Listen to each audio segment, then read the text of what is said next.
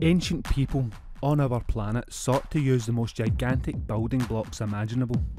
On display around our world are feats of mind-numbing creation, designed by a people whom used the heaviest and densest materials available.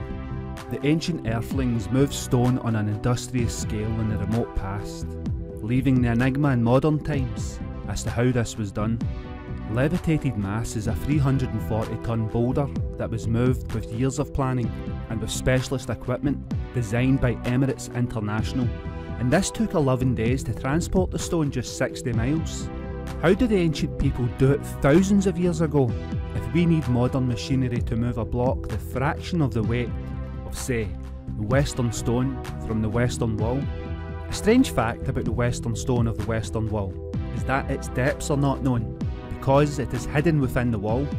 An estimate depth from a ground-penetrating radar device returned a depth estimate of 16.5 metres, and if this is true, it means that the Western stone weighs an eye-watering 600 tonnes and is recorded as one of the heaviest stones known to have been moved by humans without powered machinery. The stone is 13.5 metres long and 3.5 metres tall, with the estimated depth of 16.5 metres. The stone is located in a section of the Western Wall north of Wilson's Arch, below ground level, and can be accessed through the Western Wall tunnels. It is estimated to weigh close to 600 tonnes, but no conclusive weight can be designated without knowing the true depth of the stone. Of course, other stones around the world, including the ones discovered at Baalbek, dwarf the Western stone in size, scale and imagination.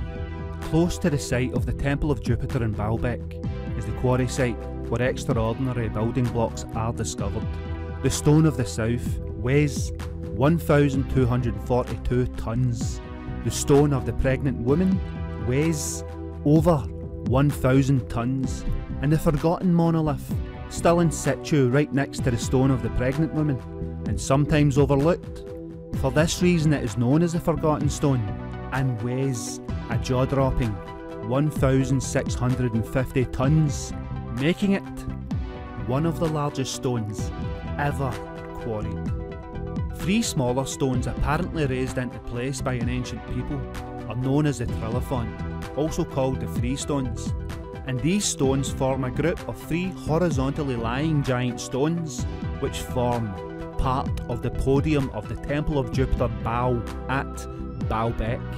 The location of the megalithic structure is atop of a hill in the region known as Tel Baalbek. Each one of these stones is 19 metres long, 4.2 metres high and 3.6 metres thick, and these stones weigh between 750 and 800 tonnes each. The supporting stone layers beneath the Trilithon features a number of stones which weighs an estimated 350 tonnes each and are 11 metres wide.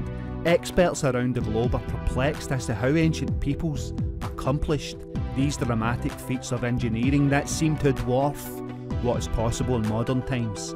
Why is that? Is there a forgotten technology? Thousands of years ago our world was a different place, a planet ejected out of a golden age of plenty.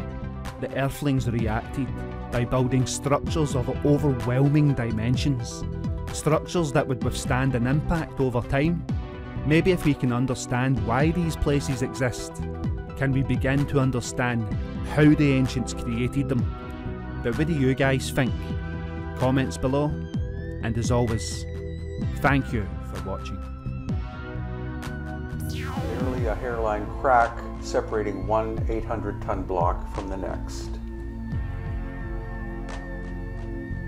And then at the Temple of Bacchus, which is next door, once again the huge sense of scale of the stones.